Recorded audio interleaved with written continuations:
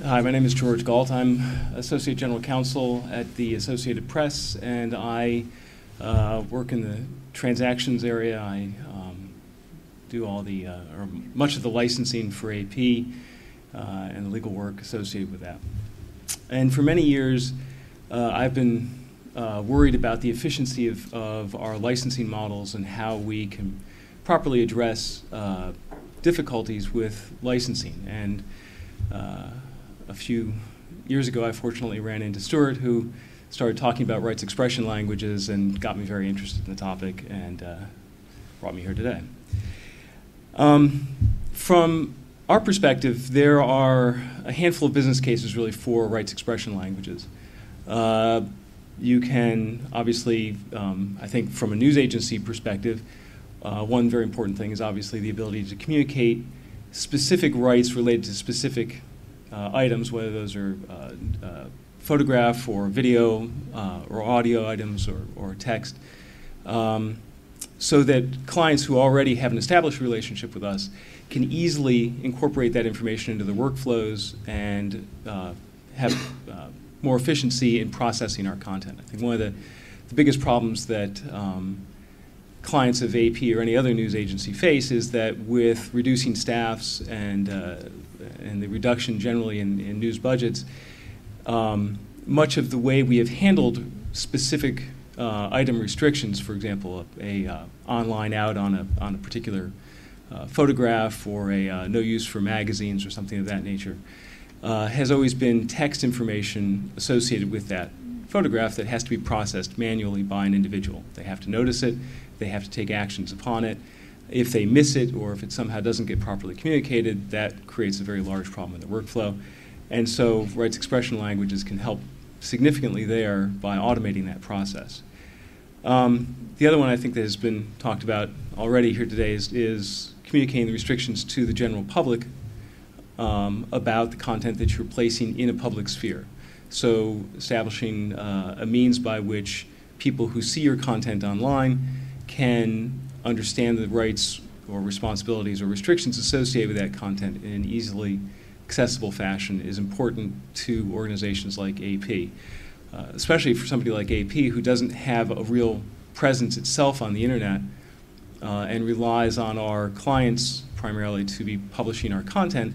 We often find it's difficult to necessarily have an equal set of rights established across websites. It's very difficult to have one particular newspaper's website rights line up with another newspaper's website's rights and have an equal footing for everyone for the content, for the same content that's being presented on both sites. But the one I really want to talk a little bit about today really is the last one, which is to form the basis for an automated transaction process. That is finding a way to make the process of licensing content more efficient for entities like AP and our customers. So what is the problem? Generally, this is how the sales process works. AP shows up at a doorway, rings the doorbell, and tries to engage somebody in the sales process. We have to go to a lot of different doors to find someone who actually wants to purchase the content, but eventually we get there and we find someone who wants to engage in that process. The business people get together, they have a conversation, they talk about how to, what kind of rights they want to exchange, what kind of content, how they want feeds made. And the conversation goes back and forth until finally they come to some sort of business case that they then present to people like me, the lawyers. And I get together with lawyers for the other organization, and we start to talk and talk some more. And often we send questions back to the business people who then end up talking some more, who then send the answers back to us, and we talk some more. And the process goes on and on and on for quite some time sometimes. I actually, just as a little aside, I remember ending and signing a contract with a large news organization. We signed the contract 6 months after it expired. It was a 3-year deal, and it took us 3.5 years to close it. But eventually you do get to a deal. that everyone's happy with, and we sign it, and that's how we make our money. So this is a very inefficient process. It makes sense in the context of a large news organization like AP working with another large news organization like the BBC or CNN or the New York Times or some of that nature, where we want to be able to have a very specific set of rights and restrictions communicated. They want to acquire a very specific set of rights and a very specific content set, and both organizations are willing to invest the effort in this rather complicated process to make sure that that all works properly. So what can we do about it? I'll get the first one out of the way because that's the one everyone always wants. Even if you did that, that only takes care of a little tiny piece of that last problem. And personally, I think it wouldn't be particularly effective. My personal favorite. But again, that doesn't really solve the problem. And so where do you really want to go? You want to go to an automated transaction process. If this isn't going to be a transaction between two large news organizations, then you really do have to have something that is far more efficient than the process I just outlined. And it needs to be established in a way that is easily communicated and is maintained across multiple platforms. So, what do we mean by this? This is the problem that we have that we don't want, and this is what we want to get to. The process by which computers at the client sites can communicate efficiently and effectively to get the content that those entities need and communicate the rights and other aspects of the contract properly. So what do we need in order to be able to do this? There are a handful of pieces, only one of which really is the rights expression language piece. There's obviously needs for the clients to be able to determine what they want. And generally that's resolved through metadata and metadata search. AP has systems for doing that. I know Reuters has OpenCalais. There are other systems out there that allow content to be tagged with metadata that makes it easily searchable and allows entities to acquire that content easily. We need a means for everybody to negotiate price and determine and usage. And that's really where the rights expression language piece of this comes into play, is communicating those rights and communicating the monetization process so that we can have an effective agreement and move forward. Means for determining usage, I think there are several things that are out there that can do this. There's AP developed an organization called Newsright that handles this kind of activity. There's Attributor. There are a handful of other organizations out there that can help track content usage and report that usage in a way that allows to take out of the equation the possibility for, shall we say, misreporting what your usage looks like and perhaps underpaying. So what do we need when it comes to rights expression language? There are lots of things as a lawyer that I would like in a rights expression language. I'm probably actually going to list many of them, possibly not all of them. But these are things that are really essential if you're talking about that last bit of the process where you have a situation in which you have a small client, a website, a blogger, somebody like that, who wants to acquire content and needs to understand precisely what they're getting, and you have a large news organization that is attempting to serve those small clients efficiently, but still protect its rights. So the things that we normally look for when expressing rights are these kinds of elements. We're going to want to be able to specify very, very clearly both the platform for distribution and the media type of distribution. So we're going to want to be able to say things like audio distribution via website, or video distribution via mobile applications, or photographs distributed online in a gallery format. You need to be able to have that kind of specificity to be able to develop the licenses that would really work in this context for news organizations like AP. We need to be able to also specify the scope of use, whether it is you're required to use the text in a verbatim fashion, whether you can create snippets of it, whether you can utilize that text to create a derivative work. In other words, take an AP story about a news event and utilizing your own reporting, add to that and create a full story that includes your own reporting. Obviously, territory restrictions, AP and many other worldwide news organizations limit their licenses via territory so that we can properly monetize the content. And then there's obviously language and translation rights. Actually, just one thing that I didn't put up here, but one thing that we are starting to run into is the issue of machine translation.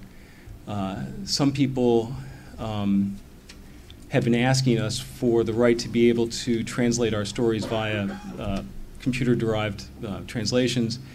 It's something that we have actually worked with. The problem there is that those translations can be sometimes not very good, and we have to find that's something that we need to be very careful of and would want to be able to examine in this kind of a rights expression language.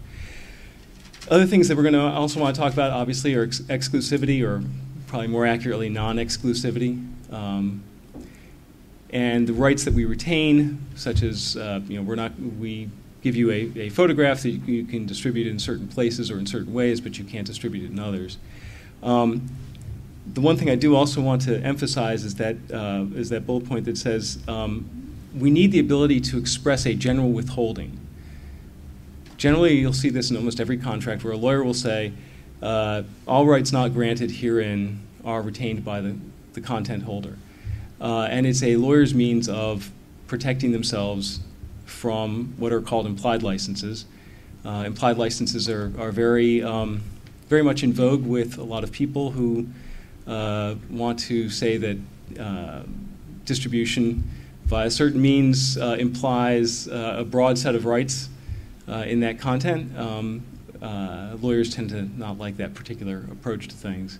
So we like, in the form of a rights expression language, to be able to say that. And it's very important to do that because some courts might actually start to imply some of those licenses if we don't have those kinds of withholding clauses.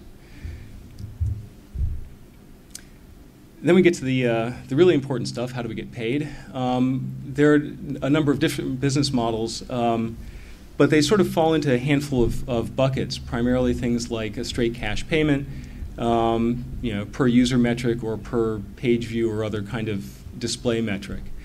Those things are important for us because obviously we license our content in a way that is intended to maximize our ability to monetize that content, and we want to have some flexibility in how we do that. Obviously for clients it's important because they too want to ensure that they're paying what they view as an appropriate amount for the content, and only by having a variety of flexible means for measuring those content usages can you actually end up with a negotiated solution that both parties are happy with. The other thing that we need to be able to express is some of the functional obligations that we're going to be placing on those clients. Things like copyright notices or links to privacy policies or terms of usage. These are very important because often when we are distributing our content, we have certain things that go along with it. The original model that was put forward with Newsright was that they were the content would go out with something called a news usage tag on it, which was basically a web beacon. And when an end user viewed a story, that would trigger a count somewhere. That has all sorts of privacy implications, and if you are going to properly establish that kind of a structure, the end user who is clicking on that content needs to know that there's a tracking mechanism going on with that. In order to do that, you have to be able to specify to the website that's taking the content what their obligations are to report your privacy policy, so that they can properly fulfill the requirements of the laws in the various countries where the content's being displayed.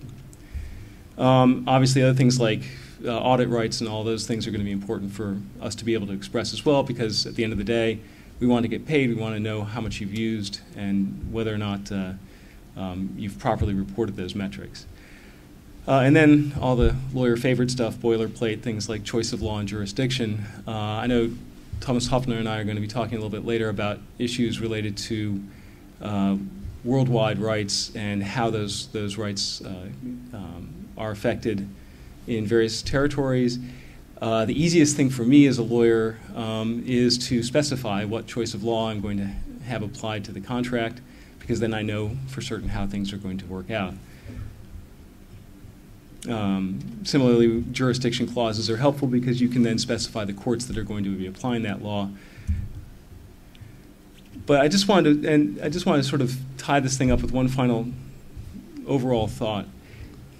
In talking with a lot of people about rights expression languages, and even just in the presentation I've done myself here, there are a lot of moving pieces. And you can very easily get lost in all the variables and all the details. The one thing I would try and ask IPTC is to remember that it doesn't have to do it all. The large organizations, the large news organizations, we're always going to go back for that inefficient model, or apparently inefficient model, because actually in that context it's the best way to do it. In those other negotiations, those places where we can't currently sell our content because the purchaser is too small to engage in that process, or the volume is just too small, those are only a handful of situations, and so you don't need to be able to go too far into too many variables to be able to satisfy most of those clients. And it would be better to move forward with a rights expression language that handled 80% of the problem than wait for it to handle 100% of the problem. And so I would just encourage IPTC to think about the fact that it's best, that, at least starting out, to not try and do it all at one time. And that is it. Thank you.